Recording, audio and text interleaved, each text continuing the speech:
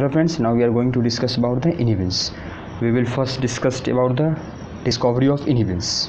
Okay, as we all know that testosterone reduces plasma LH. When testosterone amount will increase, it will reduce the LH level. Okay, LH secretion from the pituitary gland.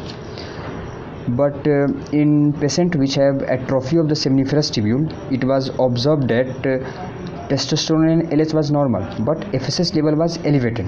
Okay, and these observations led to the search for inhibin.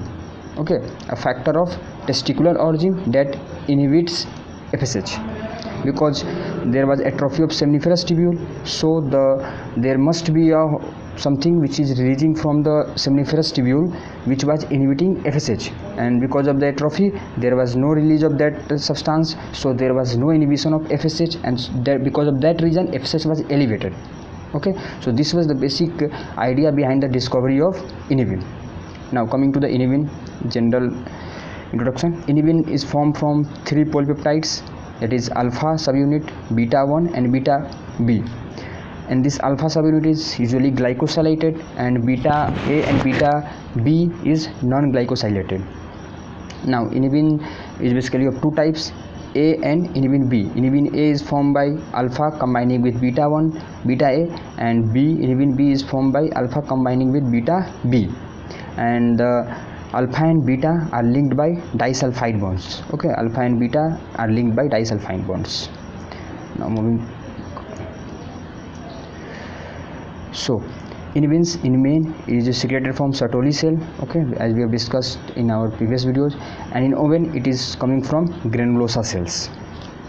Now as we have discussed that alpha combines with beta A, alpha combines with beta B, but there are also chances that beta A combined with beta B, or beta A, or beta B. So there are three possibilities more: beta A, beta B, beta A, beta B, beta B.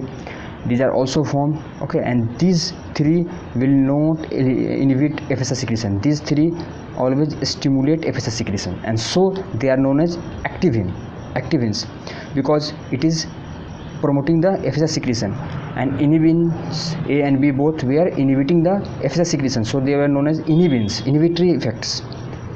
Now coming to the functions of activins, what functions activins can play. So basically there are two functions till date discovered of activins.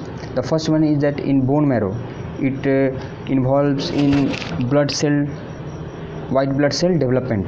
Okay, WBC formation and development. Activins is involved in the white blood cells development and formation. And in embryonic life, activins are seen to be involved in the formation of mesoderm. So these are the two basic functions in which activins